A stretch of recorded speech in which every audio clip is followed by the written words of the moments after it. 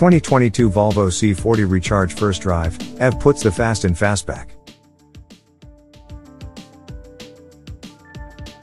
But before we start, please support us by pressing the like and subscribe buttons, so that we can continue to provide information about car and motorcycle news.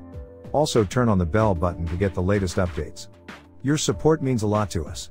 Thank you. Meet the new C40 Recharge, Volvo's first foray into the four-door coupe SUV format and its first model to be offered exclusively with a battery electric powertrain. Based largely on the XC40 Recharge, which has gas-fired siblings, the new C40 shares many of that electric SUV's delights, including handsome styling and grin-inducing acceleration. Unfortunately, it also shares a few of the XC40's drawbacks. Volvo C40 Recharge, a familiar drive in a slicker package. We have a lot of nice things to say about the Volvo C40 Recharge's looks, but you probably want to know how it drives, so that's where we'll start. The C40 shares most of its mechanical bits with the XC40 Recharge, including the 402 horsepower, 487 pound-to-foot two-motor powertrain. And like the electric XC40, it's comically quick versus your expectations. Volvo claims a 0 to 60 miles per hour time of 4.5 seconds, 0.2 seconds quicker than the XC40. Our testing showed the XC40 Recharge to be even quicker than Volvo claimed, and we wouldn't be surprised if the C40 Recharge makes the sprint in something closer to 4 seconds flat. While getting from 0 to 60 in the C40 Recharge is good for grins, it's the 50 to 80 that'll really make your eyes pop. Who thought merging onto the highway could be such fun? In the C40, you can stroll up the on-ramp behind the slowest of trucks, then move into the left lane as you nail the accelerator, disappearing into the distance in glorious near silence. But the magic of the C40 Recharge is that you won't realize how quick it is until you ask it.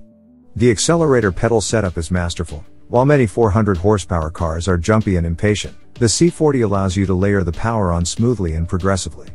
It's only when you give the go pedal a serious jab that the C40 does its disappearing act, and with no hesitating or lurching as you'd get in an internal combustion powered car. Its single-speed transmission means there's no need to wait for a downshift. The brilliance of the pedal setup is even more evident when you turn on the C40's one-pedal driving feature, which applies regenerative braking as you lift off the accelerator pedal. For those unfamiliar, Reagan uses the motors as generators to both replenish the battery using energy recaptured as the car slows. If you step on the brake pedal, the C40 automatically mixes regenerative and friction braking. The pedal setup makes for easy modulation between power or braking, and one can easily get gradual slowing or a rapid pull-up to a complete stop. Few cars make one-pedal driving as smooth and intuitive as the C40 Recharge does. Short range, not fast enough fast charging. Unfortunately, another component that the C40 Recharge shares with the XC40 is the 78 kWh battery pack, of which 75 kWh is usable. Volvo anticipates a slightly better EPA range rating here, at 225 miles versus 223 for the XC40, itself up from 208 in last year's model. But that's still not an impressive number. We don't like to engage in range anxiety scare tactics. Most of the EV owners we know have home chargers and can fill up every night if they like, and 225 miles is fine for day-to-day driving. But it's not great for long-distance travel, as the C40 will need to be juiced up every 3 to 4 highway hours. And that, too, has its own issues. The C40's fast charging maxes out at 150 kilowatts. There are several new EVs that can charge at 200 kilowatts or better, and a few that can take advantage of Electrify America's 350 kilowatts chargers. At its 150 kilowatt rate, Volvo estimates that the C40 can be fast charged from 10 to 80% in 37 minutes, but 80% on the Volvo is only 180 miles. Based on our experience, fast charging at 150 kilowatts from 80 to 100% can take a half hour or longer. That's one heck of a long lunch.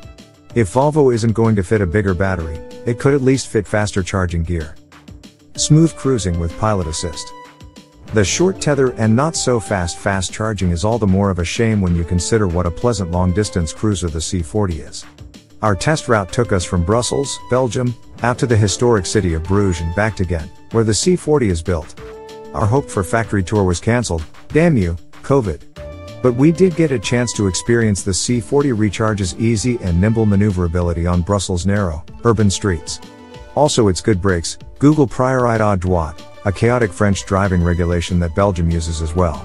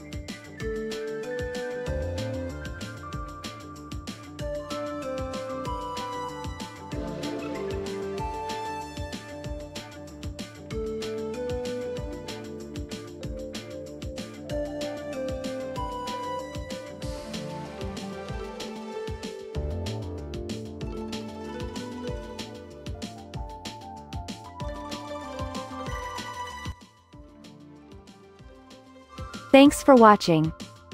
Drop a like. Leave a comment. And don't forget to subscribe to watch more videos like this.